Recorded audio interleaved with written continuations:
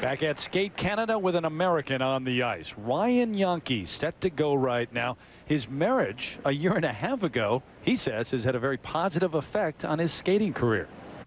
My skating definitely has been gotten better since I was married. I never was on the world team before I got married, and couldn't even do consistent triple axels before I got married. So I mean, that's sort of a joke around the house.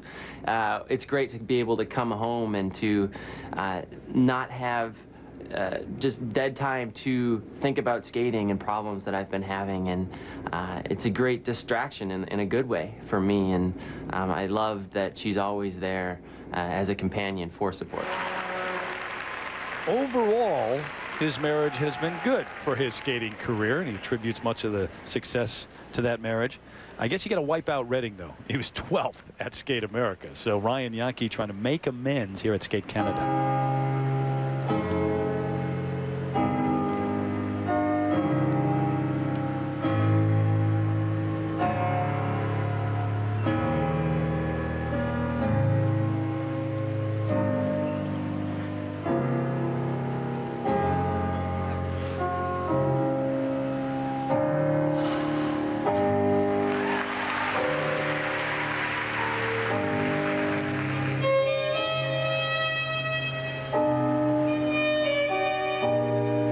I'm really pleased that he was able to do that triple axel. It has been such a nemesis for him. This combination of triple Lutz, double toe. He certainly is making amends for what he did in Redding.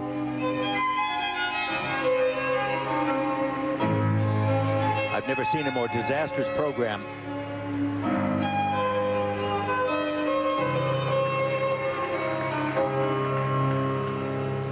He's got extraordinary style and positions, amazing flow, solid.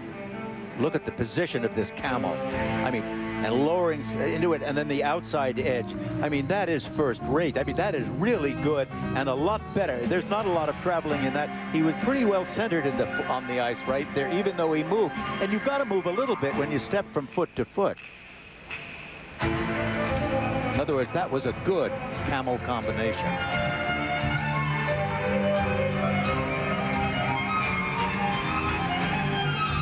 Triple flip.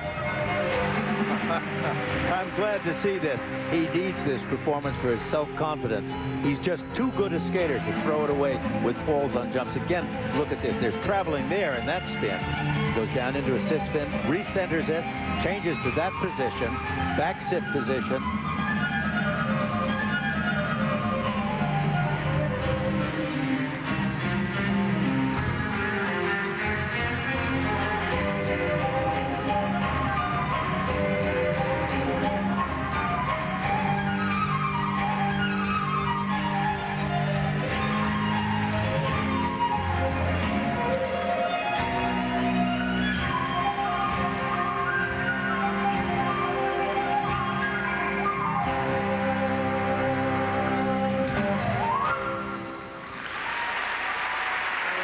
Well, good for you, Ryan Jahnke. That is really a magnificent comeback from the disaster of Skate America. It's hard not to like, too, Dick. He and his wife, very active in the church, helping out with special needs ministry for the disabled, also teaching Sunday school.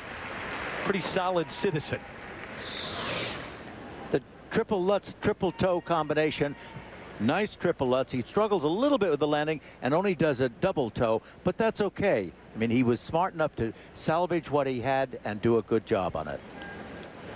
And this footwork into a triple flip, that means not just straight edges down, and watch the step into the triple flip, turn the revolution. He might have two-footed that a little bit at the end of it, but it certainly was better. A step up from last week. This camel, now watch the positions there. Look at that drop, and look at the outside edge that he has going, that he intentionally moves into, steps to the back camel, again a first-rate position. The number to beat, 77.54, that of Takeshi Honda.